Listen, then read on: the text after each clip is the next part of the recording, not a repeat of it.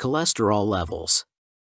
Summary: knowing which cholesterol levels are healthy and which are not. When is a high cholesterol level healthy? Why is high low-density level unsafe? Cholesterol, the waxy fat found in the bloodstream, is present in all human beings. Like other fats, they don't dissolve in the blood. They are being carried through the bloodstream by lipoproteins. A cholesterol test should be done if a person is above 20 years old.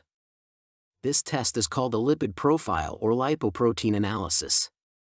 The most important profiles includes LDL and HDL. What is LDL? Short for low-density lipoprotein, LDL is also known as the bad cholesterol. It is considered as the major lipoprotein to carry blood in the body. High LDL cholesterol levels circulating through the blood may result in the accumulation of cholesterol on the walls of the arteries.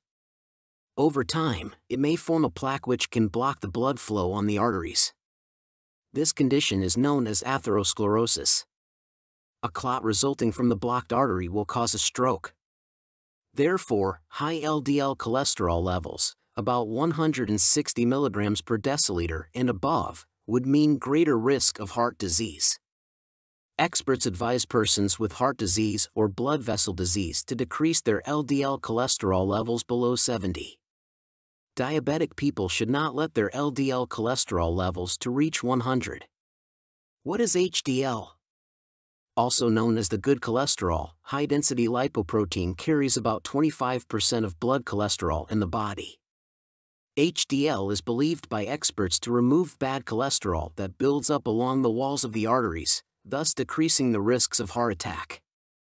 High HDL cholesterol levels would mean better health and lesser stroke worries. Naturally low HDL cholesterol levels, less than 40 mg per deciliter for men and less than 50 mg per deciliter for women, would put one's health in greater risk. These two profiles plus other lipid components make up a person's total blood cholesterol. Cholesterol levels are recommended by doctors to be less than 200. Maintaining it at that or decreasing your level if it is beyond what is recommended is necessary.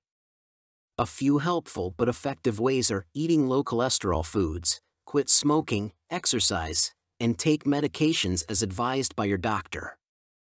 Those tips may not bring you drastic results overnight, however, be comforted by the fact that continuous practice will eventually benefit your heart. Keep in mind that high LDL cholesterol levels which result in dangerous heart ailments have no warning signs. For more free educational content, visit learnforfree.biz. Content produced and distributed by AllSuperInfo.